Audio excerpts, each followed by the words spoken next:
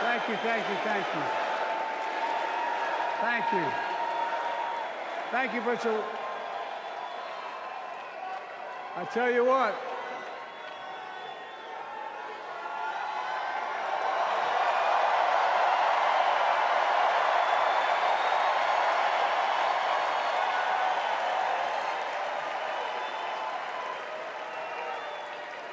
To my dearest daughter, Ashley, God love you, you're incredible. Thank you for that introduction and for being my courageous heart, along with Hunter and our entire family, and especially our rock, Jill.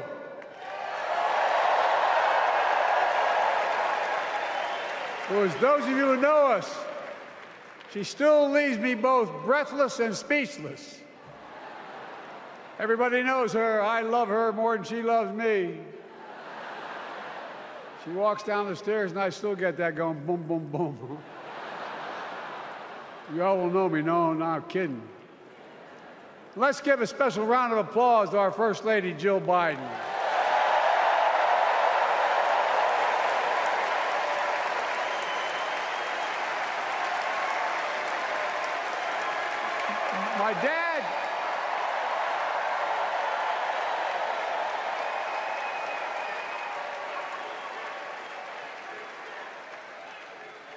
My dad used to have an expression, for real. He'd say, Joey, family is the beginning, the middle, and the end. And I love you all. Folks. And America, I love you.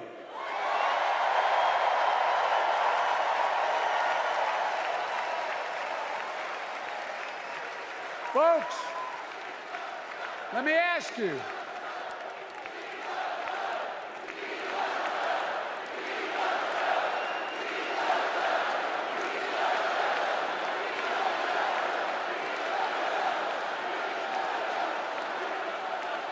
Let me ask you, are you ready to vote for freedom?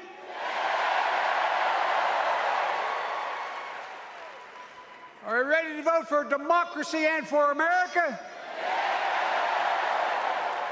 Let me ask you, are you ready to elect Kamala Harris and Tim Walz, President and Vice President of the United States?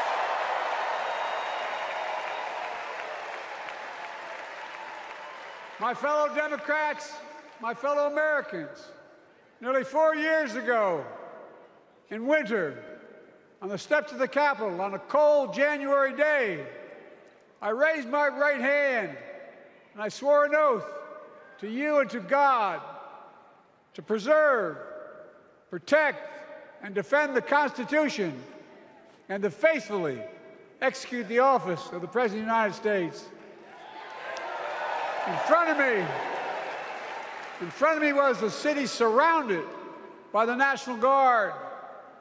Behind me, a Capitol just 2 weeks before had been overrun by a violent mob. But I knew then, from the bottom of my heart, that I knew now, there is no place in America for political violence. None. You cannot say you love your country only when you win.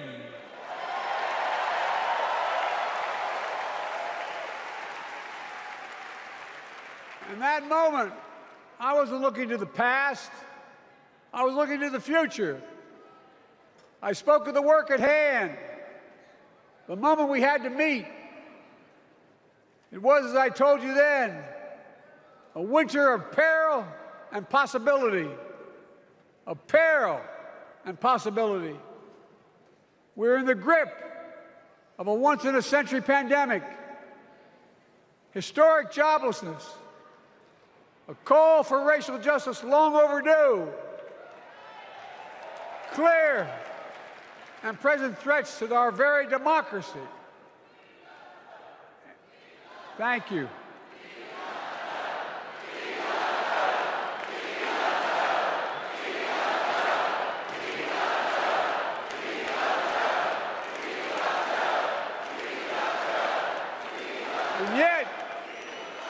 I believed then, and I believe now, that progress was and is possible. Justice is achievable, and our best days are not behind us, they're before us.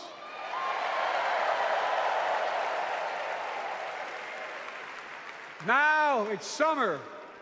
The winter has passed, and with a grateful heart, I stand before you now on this August night to report that democracy has prevailed. Democracy has delivered. And now democracy must be preserved.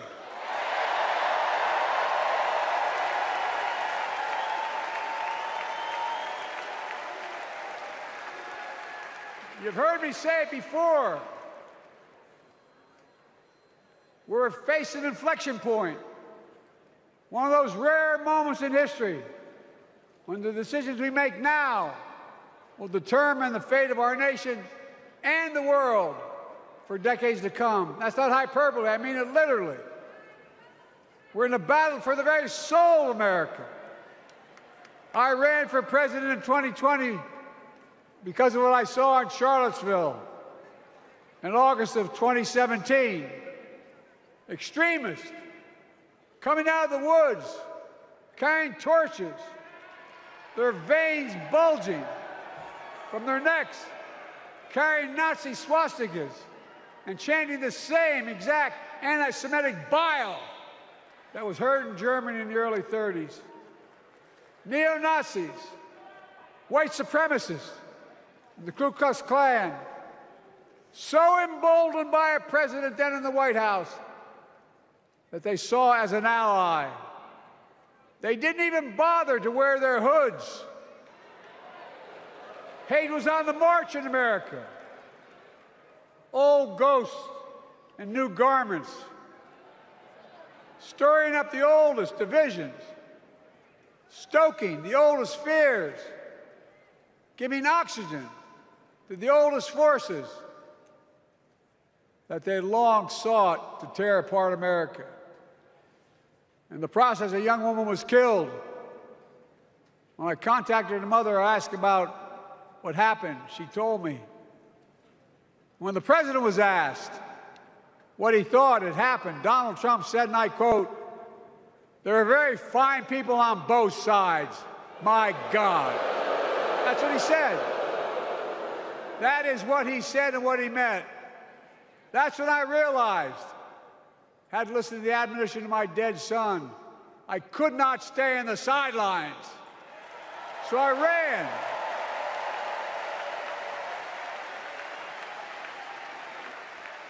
Because I had no intention of running again. I just lost part of my soul. But I ran with a deep conviction. In America, I know and believe in an America where honesty, dignity, decency still matter. An America where everyone has a fair shot and hate has no safe harbor.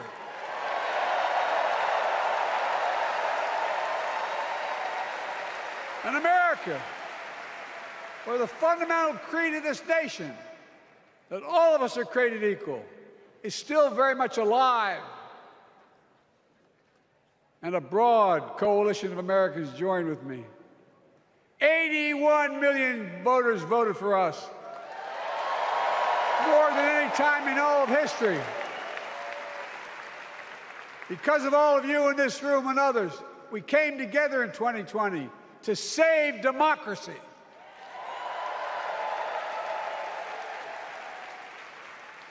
As your president, I've been determined to keep America moving forward, not going back, to stand against hate and violence in all its forms, to be a nation where we not only live with but thrive on diversity, demonizing no one, leaving no one behind, and becoming the nation that we profess to be. I also ran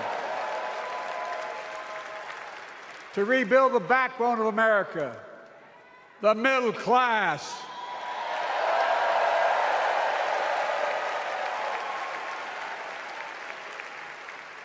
I made a commitment to you that I'd be a president for all Americans, whether you voted for me or not. We have done that. Studies show the major bills we have passed actually delivered more to red states than blue, because the job of the president is to deliver to all of America.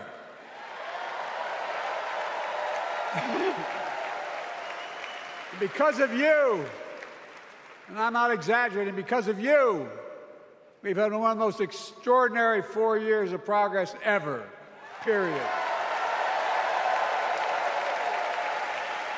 When I say we, I mean Kamala and me. Just think about it. COVID no longer controls our lives. We've gone from economic crisis to the strongest economy in the entire world. Record 16 million new jobs. Record small business growth. Record high stock market. Record high 401ks. Wages up and inflation down, way down, and continuing to go down.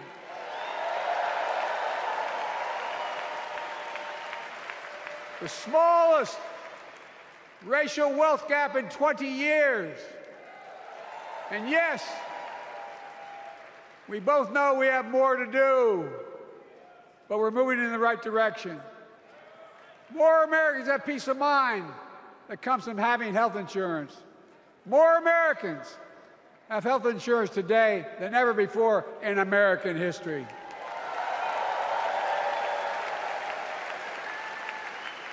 And after, as a young senator beginning to fight for 50 years to give Medicare the power to negotiate low prescription drug prices, we finally beat Big Pharma.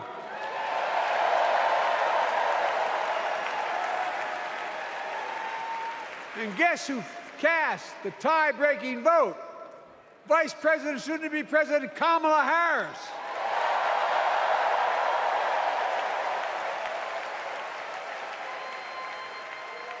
And now it's the law of the land. Instead of paying $400 a month for insulin, seniors with diabetes will pay $35 a month. The law we passed already includes, starting in January, every senior's total prescription cost can be capped at $2,000 no matter how expensive the drugs they have. And what we don't focus on, and our Republican friends don't seem to understand, our reforms don't just save seniors money, they save the American taxpayers money. You know what we just passed saves? It saved $160 billion over the next decade. That's not hyperbole. It's because Medicare no longer has to pay those exorbitant prices to the Big Pharma. But look, well, thank you, Kamala, too. Look, folks, how can we have the strongest economy in the world without the best infrastructure in the world? Donald Trump promised Infrastructure Week every week for 4 years, and he never built a damn thing.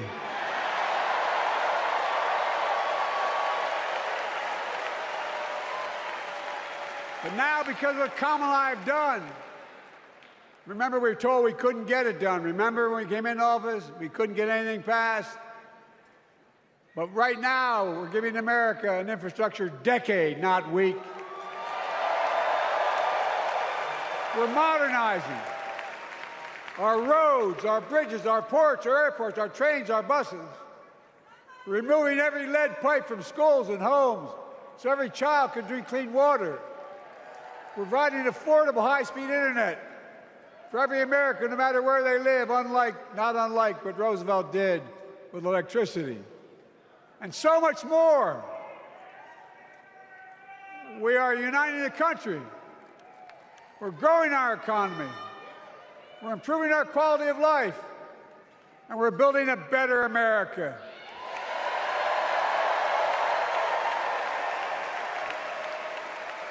Because that's who we are. How can we be the strongest nation in the world without leading the world in science and technology? After years of importing 90% of our semiconductor chips from abroad, which America invented those chips, our Chips and Science Act meant that private companies from around the world are now investing literally tens of billions of dollars to build new chip factories right here in America.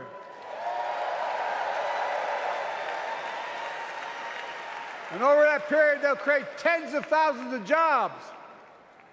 And many of those jobs in the so-called fabs, the buildings that make the chips, that are being constructed now. And guess what? The average salary in those fabs, size of a football field, will be over $100,000 a year, and you don't need a college degree.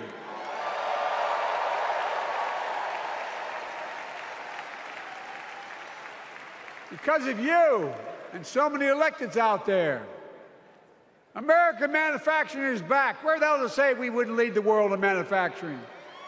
800,000 new manufacturing jobs.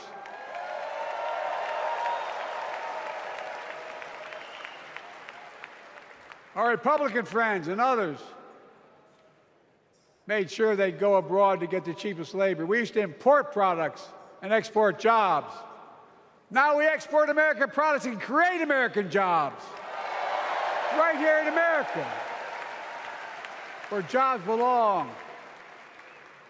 With every new job, with every new factory, pride and hope is being brought back to communities throughout the country that were left behind. You know you're from them, many of you. You know what it's like when that factory closed, where your mother, your father, your grandmother, or grandfather worked.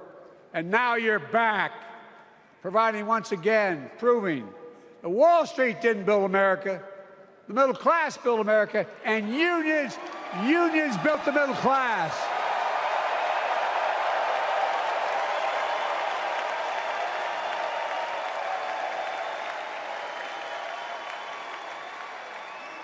It's been my view since I came to the Senate. And that's why I'm proud to have been the first president to walk a picket line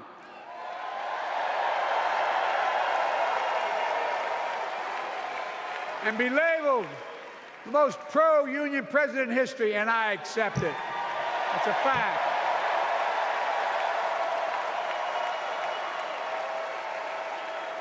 Because when unions do well, we all do well.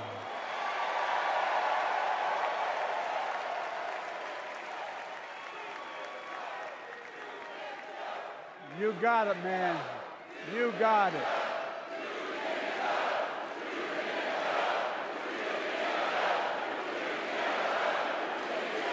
I agree. I'm proud. Look, remember we told we couldn't get anything done because we couldn't get anything done in the Congress? Well, with your support, we passed the most significant climate law in the history of mankind.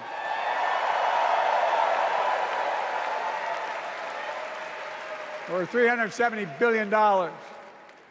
Cutting carbon emissions in half by 2030. Launching a climate corps, similar to AmeriCorps and Peace Corps, creating tens of thousands of jobs for young people of the future who are going to make sure this continues. Creating hundreds of thousands of jobs in clean energy for American workers, including the IBEW installing 500,000 charging stations all across America. And in the process, reducing carbon emissions. And we're seeing it. We're seeing to it that the first beneficiaries of environmental initiatives are those fence-line communities that have been smothered by the legacy of pollution. Louisiana and Delaware, Route 9, all the factories, all those chemical factories are right next to the poorest neighborhoods. They're the ones we're going to bring back.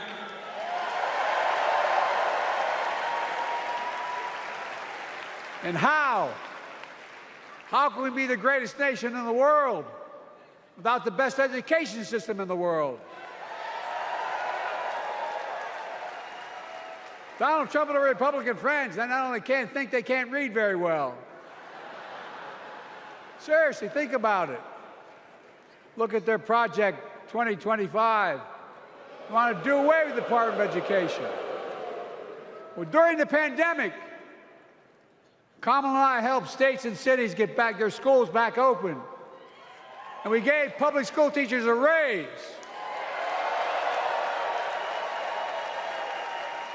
We created apprenticeships with businesses and communities, putting students on a path to a good paying job, whether or not they go to college. And by the way, we're making college a hell of a lot more affordable. Increasing Pell Grants by $900. Over $15 billion to HBCUs. Minority service education, including Hispanic institutions and tribal colleges. We kept our commitment to provide more student relief than ever by lifting the burden of helping millions of families so they could get married, start a family, buy a home, and begin to build family wealth and contribute to the community and grow our economy. It's not costing us, it's creating more wealth. We fundamentally transformed how our economy grows, from the middle out and the bottom up instead of the top down. You know, my dad used to say there wasn't a whole hell of a lot to drop down on my kitchen table at the end of the month. I come from a basic middle-class family, 3-bedroom house, 4 kids, a grandpop living with us, decent neighborhood, but never a penny to spare. And look, that top-down notion never worked. A lot of Democrats didn't think it worked, thought it worked, but it doesn't. And when we did all that, what we've done, everybody can do well. Everybody.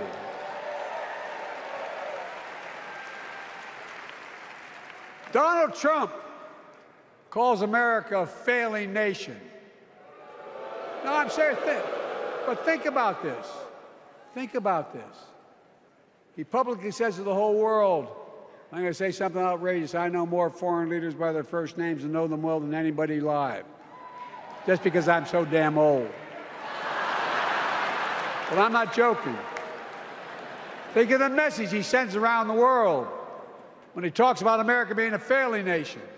He says we're losing. He's the loser. He's dead wrong.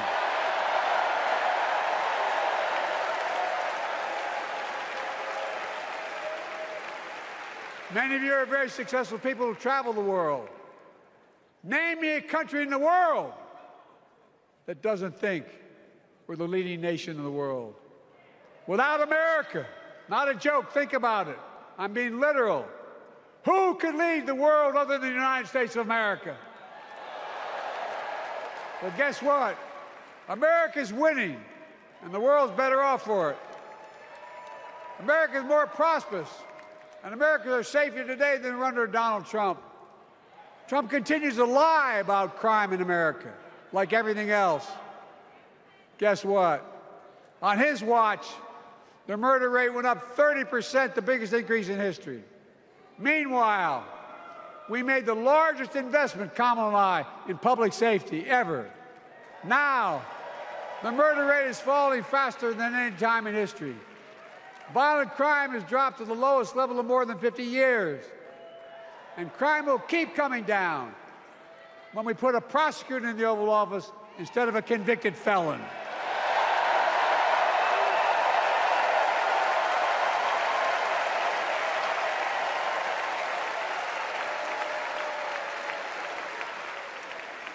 And folks, the distinguished senator from the C Senator from California and I passed the first ban on assault weapons. And guess what? It worked. If we care about public safety, we need to prevent gun violence. and what makes me ashamed when I travel the world, which I do. More children in America are killed by a gunshot than any other cause in the United States. More die from a bullet than cancer, accidents, or anything else in the United States of America. My God. That's why Kamala and I are proud. We beat the NRA when we passed the first major bipartisan gun safety law in 30 years.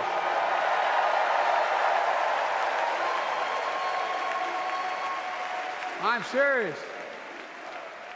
That comes from here. And now it's time to ban assault weapons again. And demand universal background checks.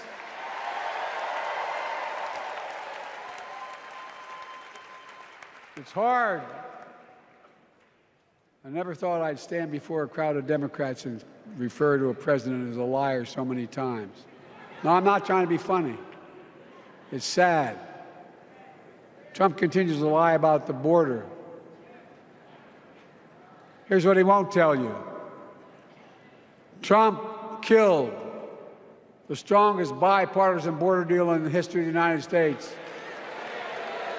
that we negotiated with the Senate Republicans. It took 4 weeks. Once it passed, and they acknowledged the most expansive border change in American history, he called senators to say, don't support the bipartisan bill, because he said it would help me politically and hurt him politically. My God. No, I'm serious. Think about it. Not a joke. Ask even the press who doesn't like me. They'll tell you that's true. Typically, Trump, once again, putting himself first and America last. Then I had to take executive action. The result of the executive action I took, border encounters have dropped over 50%.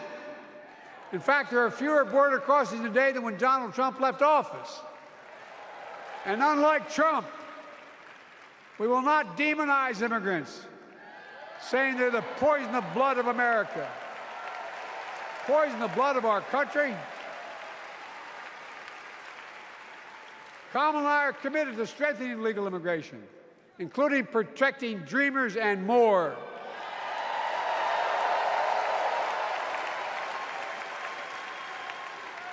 And here's what else I believe in.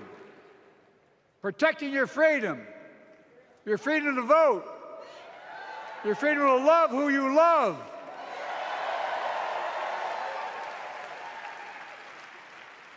and your freedom to choose.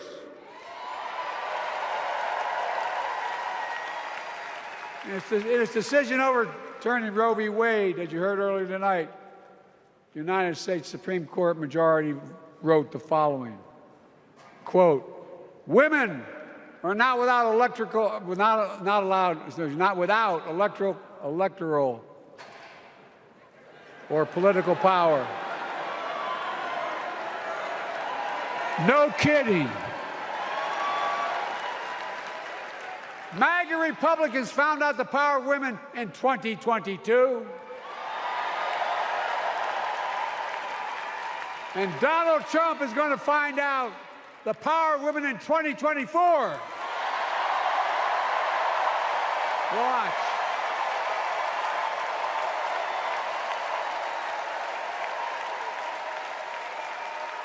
And where Trump and his mega Republican right-wingers seek to erase history, we Democrats continue to write history and make more history. I'm proud to have kept my commitment to appoint the first black woman in the United States Supreme Court.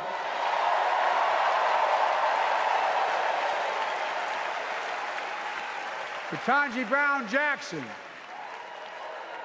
a symbol for every young woman in America that you can do anything. I'm proud that I've kept my commitment to have an administration that looks like America and that taps in to the full talent of our nation. The most diverse cabinet in history, including the first black woman of South Asian descent to serve as vice president. and will soon serve as the 47th President of the United States.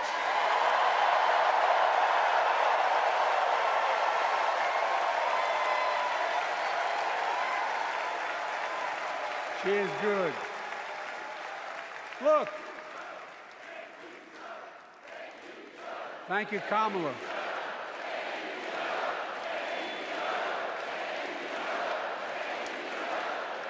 Folks, I've long said we have many obligations as a nation, but I got in trouble years ago for saying I'd make no apologies.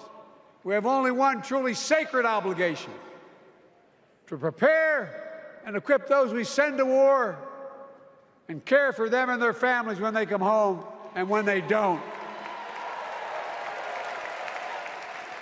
That's why I'm so proud to have written and signed the PACT Act, one of the most significant laws ever, helping veterans and their families exposed to toxic materials like burn pits and Agent Orange. I was around during the Vietnam War.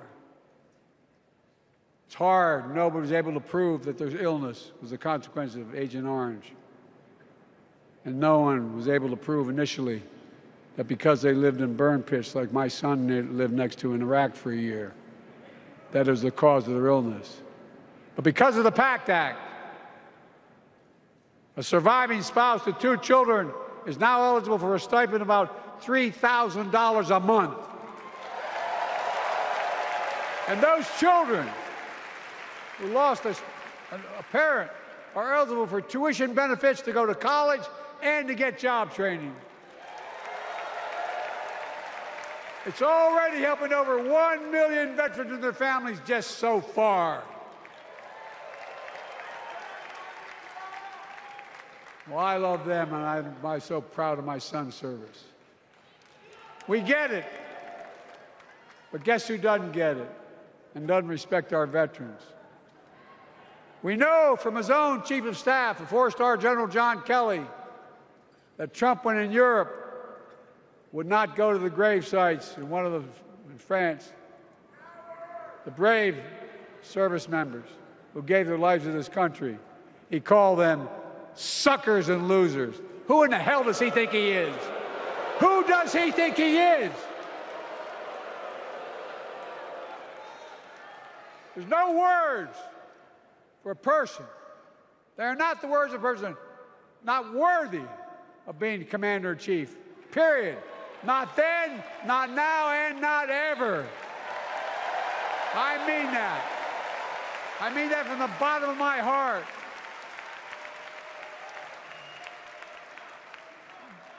Just as no commander-in-chief should ever bow down to a dictator, the way Trump bows down to Putin. I never have, and I promise you, Kamala Harris will never do it. Will never bow down. When Trump left office, Europe and NATO was in tatters. Not a joke. America First doctrine changed our whole image in the world. Well, they gave the hours, about 190 hours sum total, than my counterparts or heads of state in Europe, to strengthen NATO. We did. We united Europe like it hadn't been united for years, adding Finland and Sweden to NATO. 10 days before he died, Henry Kissinger called and said, not since Napoleon has Europe not looked over their shoulder at Russia with dread, until now. Until now. Well, guess what? Putin thought he'd take Kyiv in 3 days. 3 years later, Ukraine is still free.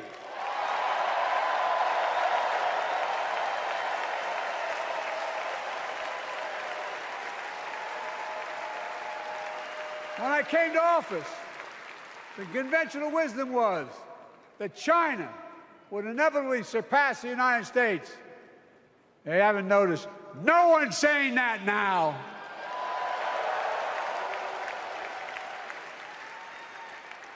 And we'll keep working to bring hostages home and end the war in Gaza and bring peace and security to the Middle East.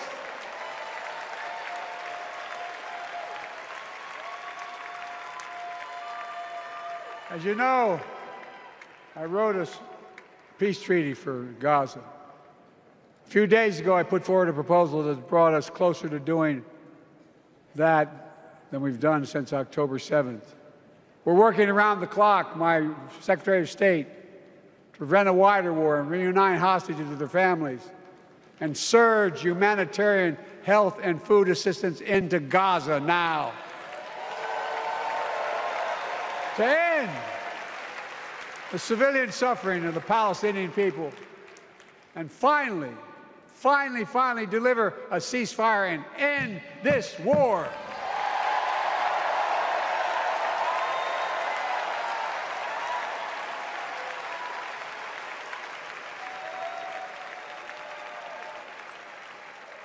Those protesters out in the street, they have a point. A lot of innocent people are being killed on both sides. Just as we worked around the clock to bring home wrongfully detained Americans and others from Russia in one of the most complicated swaps in history, but they're home. Kamala and I are going to keep working to bring all Americans wrongfully detained around the world home. I mean it. Folks, I've got 5 months left in my presidency. I've got a lot to do. I intend to get it done.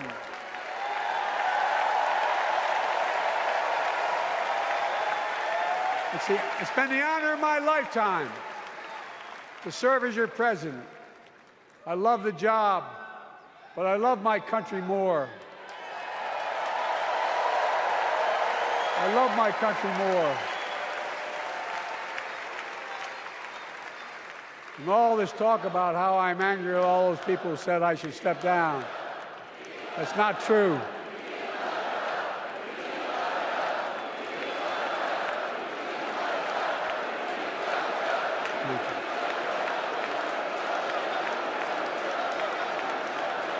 I love my country more, and we need to preserve our democracy. In 2024, we need you to vote. We need you to keep the Senate. We need you to win back the House of Representatives. And above all, we need you to beat Donald Trump.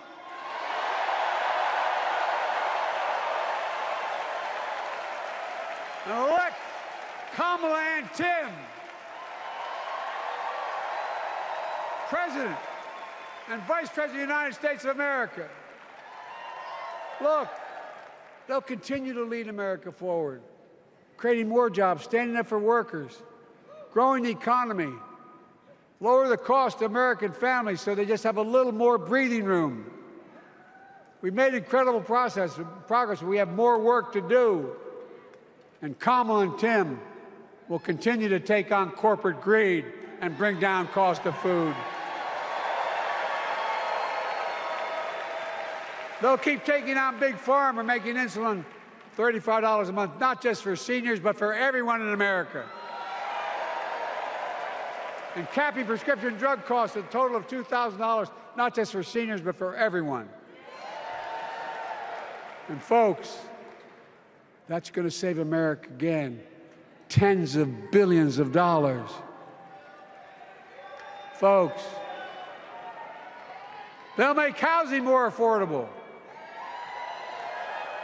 building 3 million new homes, providing $25,000 down payment assistance for the first-time home buyer, more than the 10 we approved. Donald Trump wants a new tax on imported goods, food, gas, clothing, and more. You know what that will cost the average family, according to the experts? $3,900 a year in a tax. No, it's a fact. Kamala and Tim will make the child care tax credit permanent.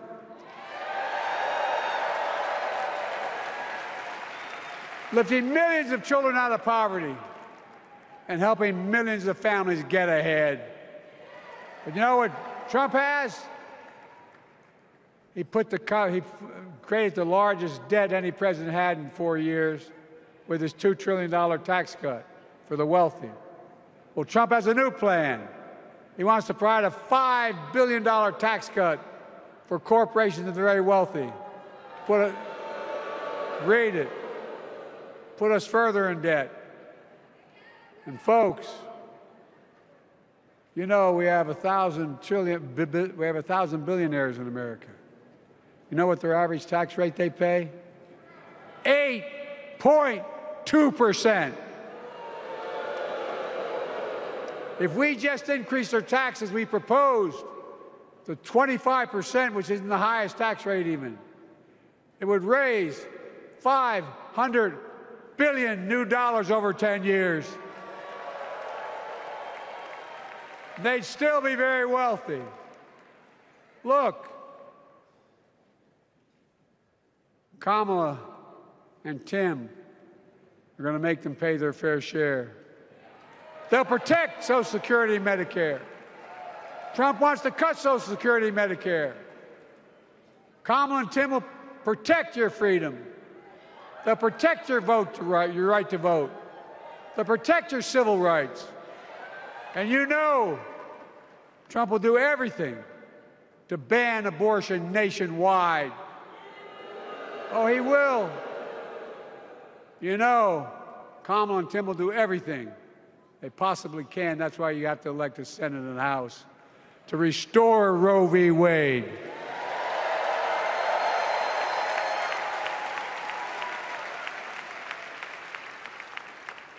The ancient Greeks taught us that character is destiny. Character is destiny. For me and Jill, we know Kamala and Doug are people of character. It's been our honor to serve alongside them. And we know that Tim and Gwen Walz are also people of great character. Selecting Kamala was the very first decision I made when I became our nominee. And it was the best decision I made my whole career.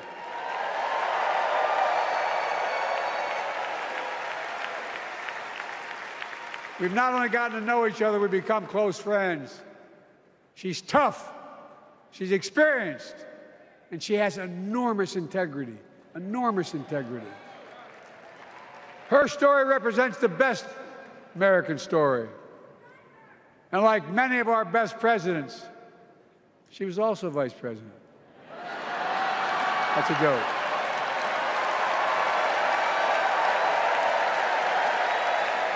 But she'll be a president our children can look up to.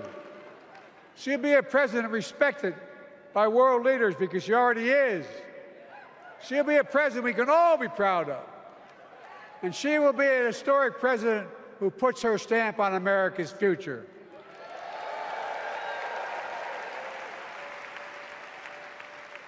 This will be the first presidential election since January 6th.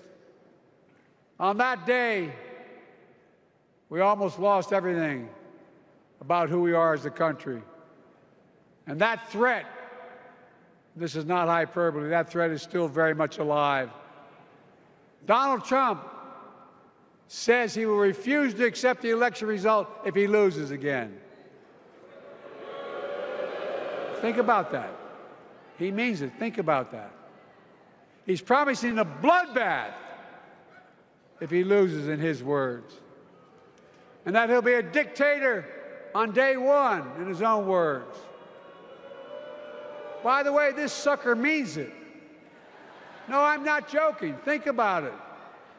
Anybody else said that in the past, you'd think he was crazy. He is crazy, but you'd think it was an exaggeration, but he means it. We can't let that happen. Folks, all of us carry a special obligation. Independents, Republicans, Democrats.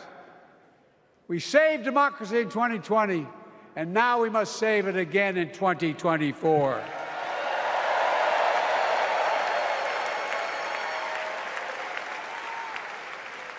The vote of each of us cast this year will determine whether democracy and freedom will prevail. It's that simple. It's that serious. And the power is literally in your hands. History is in your hands. Not hyperbole. It's in your hands. America's future is in your hands. Let me close with this. Nowhere else in the world could a kid with a stutter and modest beginnings in Scranton, Pennsylvania, and Claymont, Delaware, grow up to sit behind the resolute desk in the Oval Office.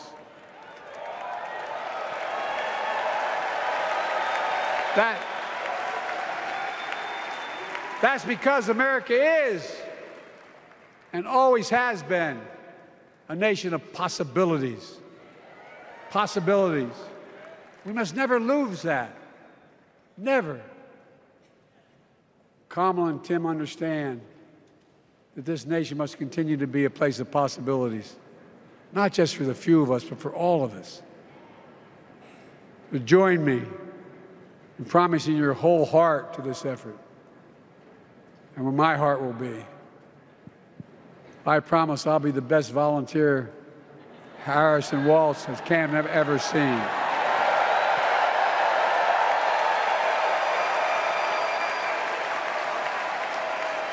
Each of us has a part in the American story. For me and my family, there's a song that means a lot to us, that captures the best of who we are as a nation. The song is called American Anthem. There's one verse that stands out, and I can't sing worth a damn, so I'm not going to try. I'll just quote it. The work and prayers of centuries have brought us to this day. What shall our legacy be? What will our children say? Let me know in my heart, when my days are through, America, America, I gave my best to you.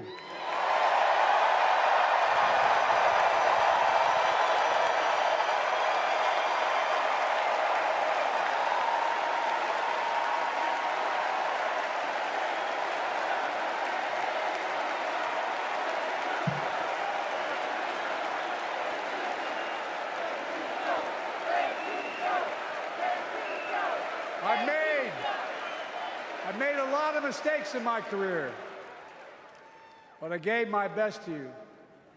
For 50 years, like many of you, I've given my heart and soul to our nation. And I've been blessed a million times in return with the support of the American people. I've either been too young to be in the Senate because I wasn't 30 yet, and too old to stay as president. But I hope you know how grateful I am to all of you. I can honestly say, and I mean this from the bottom, give you my word as a Biden, I can honestly say I'm more optimistic about the future than I was when I was elected as a 29-year-old United States Senator. I mean it.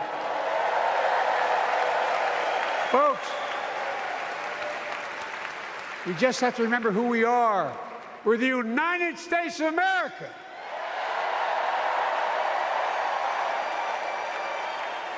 And there's nothing we cannot do when we do it together.